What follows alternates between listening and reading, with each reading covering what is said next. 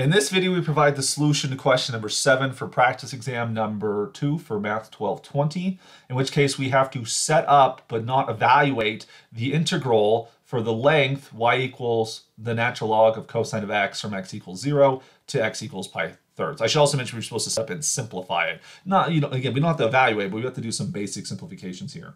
So when it comes to finding arc length, the basic formula, remember, is we're going to integrate ds, for which ds can have a couple different formulas. As our function, the y-coordinate is given in terms of the x-coordinate, we would do ourselves a huge favor by taking the formula where we take the square root of 1 plus y prime squared dx.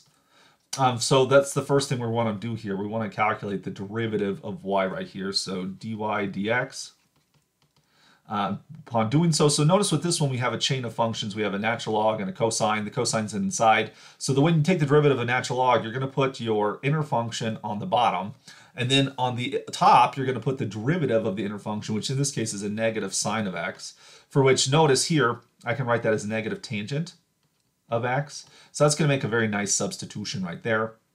So plugging that in, we're going to get the square root of 1 plus negative tangent quantity squared dx. I also want to consider the bounds, but these were explicitly given to me, 0 to pi thirds, like so. Now, I mean, this is the correct integral right here, but again, the instructions do ask us to simplify. Let's do some appropriate simplifications there. Now, one thing I want to note is, of course, that when you square a negative, you would just get back to the positive version, so 1 plus tangent squared. And so by the Pythagorean identity, 1 plus tangent squared is actually the same thing as secant squared. So we end up with the square root of secant